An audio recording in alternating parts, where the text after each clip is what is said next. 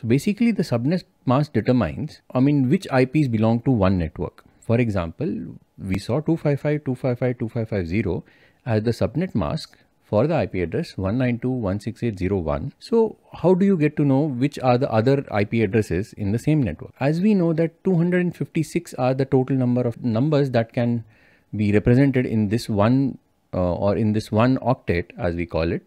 So if your network mask is 255, so the number of representations you can use for that particular network is 256 minus 255, that is 1. So you could use only one representation, which means 192. Similarly, if we have 255 in 3 places, that means all the IP addresses which begin with 192, 168 and 0 belong to the same network. But here what we have a 0. With 0 means we can have 256 representations, that would be 0 to 255 in the same network. So what does that mean? That means any address with 192, 168.0, which were the single numbers allowed, and the last octet from 0 to 255 belong to the same network. So whenever a network is created, by default 2 IP addresses are reserved, which is the first and the last IP address. So here the first IP address is 192.168.0.0 and the last one .255.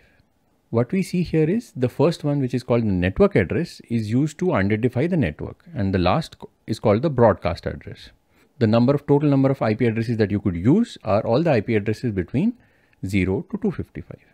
With the net mask of 255.255.255.0, what you can say is all the IP addresses between 192.168.0.0 and 192.168.0.255 belong to the same network.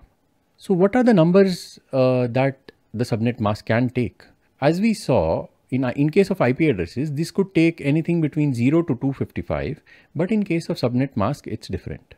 So a subnet mask can take any of the values between 0, 128, 192, so on to 252, 254 and 255.